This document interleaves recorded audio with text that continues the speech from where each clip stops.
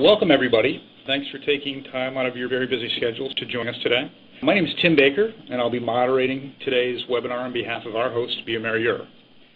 The title of this presentation is Integrating PCT Testing to Expedite Therapy for ED and ICU Patients. On behalf of bioMérieux, I'd like to thank you all for joining us today to explore this topic. It's our pleasure to introduce the expert leading this session, Dr. Mark Oltermann. Dr. Oltermann is Director of the Medical ICU at John Peter Smith Hospital, a 430-bed Level 1 trauma center in Fort Worth, Texas. Dr. Oltermann manages 4 full-time intensivists at the hospital, which is home to the country's largest family practice residency. He recently became Vice Chairman of the Department of Internal Medicine and is responsible for quality for the department. As a primary hospital within the Tarrant County region, the John Peter Smith ICU sees many indigent patients who are often very ill. Most of these patients enter the hospital through the emergency department. Using case studies, Dr. Oltermann will discuss integrating PCT testing between the emergency department and ICU in order to quickly assess the risk of sepsis in these patients and to accelerate therapy. This discussion is based on Dr. Oltermann's extensive clinical experience. Dr. Oltermann will spend the next 40 minutes exploring how PCT can be used to improve the diagnosis and treatment of patients with suspected sepsis and to help stratify risk for patients with sepsis. We aim in our webinars for them to be highly interactive, so we have allowed time for questions and discussion following this presentation. We invite you and we encourage you to participate via the questions text bar on the right-hand side of your screen or through the dial-in option that our operator will describe at the end of the call. Dr. Oltermann's here to answer your questions and share his insights, so please don't hesitate to submit your questions or dial in to speak to him directly. With that, I'll turn it over to Dr. Oltermann. Thank you. It's a pleasure to be invited to do this session. I have a particular passion for sepsis in the ICU. Just a couple of points of disclosure. This is an industry-sponsored meeting. I don't think there's any CME credits for anybody, but more specifically from my standpoint, I'm required to say that I'm not here representing JPS Hospital District in any fashion or JPS physician group that I work for. Just as a little bit of background, I do work as a full-time intensive care unit physician, primarily in the medical ICU. We'll see a few surgical patients, but most of it's medical ICU. And the bottom line is sepsis is probably our #1 major diagnosis that we have to deal with. There is an FDA claim for procalcitonin. I was unaware of this until I started doing talks that lab tests need FDA approval also. But it's approved to use in conjunction with the rest of your clinical assessment and other basic laboratory findings to try to describe the risk assessment of a critically ill patient on their first 24 hours of ICU admission, and will they continue to go to septic shock or severe sepsis.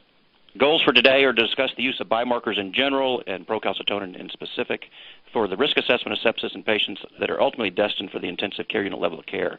There is additional data that talks about utilizing biomarkers and procalcitonin for ED decisions as far as whether you're going to send the patients home versus admit them. Some very good prospective data looking at whether or not you're going to give patients antibiotics when they come in. But I primarily want to concentrate on the emergency room ICU interaction and then look at some of the trending data there is for ICU patients once they get there. This is just a picture of the amino acid sequence of procalcitonin, and I think the takeaway message here is that it's a prohormone, and the darker blue in the center is calcitonin that gets cleaved in the C cells of the thyroid gland to help you with calcium metabolism. So in the normal thyroid, the procalcitonin is produced as a prohormone, and the appropriate enzyme can cleave that, and then calcitonin can come out for calcium metabolism.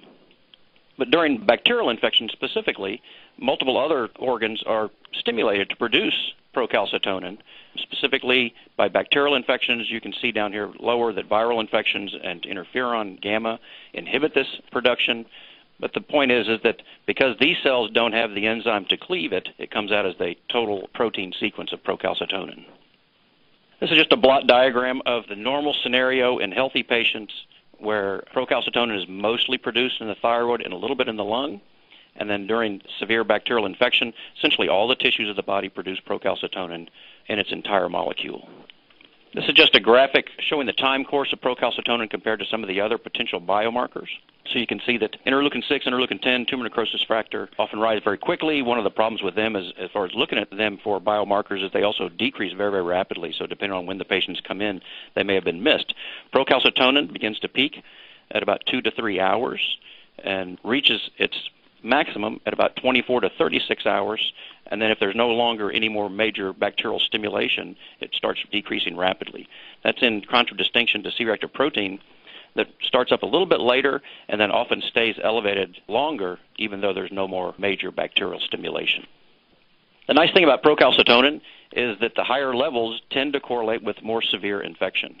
So just to kind of give you an idea of some of the numbers that we're discussing, normal is felt to be less than 0.05 for healthy individuals. Above 0.5 is felt to be abnormal, and then the higher it goes, the more likely they have severe sepsis and septic shock. When we look at some of the literature, some of the numbers that are being utilized is right around 1 nanograms per milliliter. So if you sort of remember that number, that's sort of some of the cutoffs when looking at the literature for severe infection.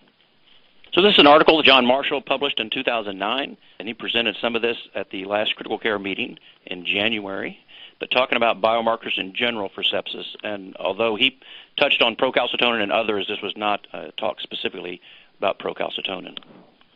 But one of his comments were that, number one, biomarkers are very commonly used in other diseases. We're used to using them. We're supposed to be using them for clinical decision-making in many clinical institutions and situations. So we use D-dimer, we'll utilize BNP, cardiac enzymes, etc. The other issue is that diagnosis of sepsis is very nonspecific. So as you know, the definition basically is at least 2 SIRS criteria and suspect infection. And especially in the medical intensive care unit, infection being one of our most common diagnoses, it makes it very, very hard to distinguish those who have SIRS from infection versus not. So you guys are familiar with the 4 SIRS criteria that can be very nonspecific. And then the other issue is that clinically we're not very good at making the diagnosis of sepsis, and I'm going to show you some of that data. One of the other points is sepsis is one of our most treatable diseases.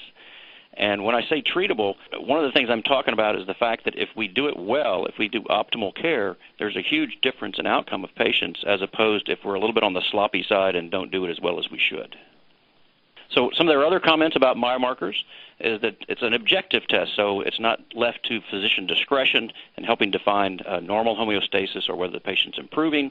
That gives us a reference where when patients are abnormal or is there some pathologic process going along or is the patient worse today. And the idea is that it has this objective lab test and has the capacity to add timely information that's not readily available from routine physiologic data that you're getting down in the emergency room or from your clinical exam. Now, I think it's important to note, though, is that biomarkers or monitors in of themselves don't change outcome. There has to be a change in therapy that's going to be tied to whatever monitor you use, biomarker or whatever, in order to improve outcome with patients. So we need to keep that in mind, that it's not the biomarker itself, it's the biomarker has caused an alteration in your therapy. So they looked at a number of different biomarkers. There's over 100 of them that have been looked at, proposed, and studied to help us in sepsis. Many of them are the normal or the adaptive response to sepsis, so interleukins, etc. CRP probably has been most used widely to date, but I think procalcitonin is getting better data. So one of the questions asked to me just last month is, well, do we really need another biomarker that's just going to be abused? You know, it's just one of those that gets ordered all the time. And to be honest, I think procalcitonin is not likely to necessarily replace other lab tests. Now, maybe you could use it to replace C-reactive protein, but I'm going to try to show you some data that I think that's still helpful to have both of them. Biomarkers are not intended to replace your thinking. They're supposed to supplement your thinking. So anytime we have a biomarker, we should be thinking in terms of a pre-test probability of sepsis, and then we use a biomarker to help that, and we come up with a post-test probability of sepsis. I think thirdly, just because this test is abused doesn't mean it's a bad test. Finally, I think, again, how good are we clinically at making a diagnosis of sepsis? In other words, if we were already 95% at making a diagnosis of sepsis, maybe it's not very helpful. Well, this is a couple of articles that sort of talk about the current reliability of our ability to make sepsis diagnosis. So the first article from the American Journal of Respiratory and Critical Care Medicine in 2001 basically said that physicians are only correct about 77% of the time. And as more recently, we haven't gotten any better. So in this more recent article from 2010, physician judgment of sepsis was correct only 73% of the time. The question is, would you really buy a car that only started 7 or 8 times out of 10? If you guys have been listening to the Institute for Healthcare Improvement webinars lately, they've started the one on intensive care unit. Terry Clemmer gave an excellent introductory lecture talking about reliability in medicine. And his comment would always be, you know, would we fly on an airplane that 2 out of 10 times crashed? So I think we have to see the need for biomarkers in this disease. So in the article by John Marshall, they described these 5 different areas for the potential use of biomarkers. And procalcitonin may or may not fit in any or all of these, but again, I think we want to go through them one by one and talk about the different possibilities. So the first one is screening, so identifying high-risk patients for early therapy but perceived low risk of sepsis. So patients that will be relatively sick and high risk for poor outcomes, but you're really thinking their primary diagnosis is something else. So I think the patients that come to mind in this area, we get 1 or 2 of these a month. A patient comes in, is unstable. They're thought to be a cardiac patient. Maybe they have a left bundle branch block that we don't know whether it's new or old. They get rushed off to the cath lab, and next thing you know, the coronaries are clean, and they come back, and what they really have is sepsis. And we're now 3 to 4 hours behind the 8 ball as far as getting our therapy initiated. We've recently become a level 1 trauma center. So many unconscious patients come in, they'll have a head laceration, and so they'll go down the trauma pathway. And again, 2, 3 or more hours later, they don't find any trauma. They transfer the patient to the medicine side of the ICU, and then we find out, wow, this patient's really septic, and we've missed a number of hours. And then we get a number of OD patients, overdose patients that come in, and unfortunately, many of them don't leave suicide notes, so a lot of these are all presumed overdose patients. And one of the questions is, well, should we be doing a lumbar puncture on these patients? Again, the idea, if you had a good, cheap test with 100% negative predictive value that ruled out sepsis, allows you to work up in the other areas and not worry about it.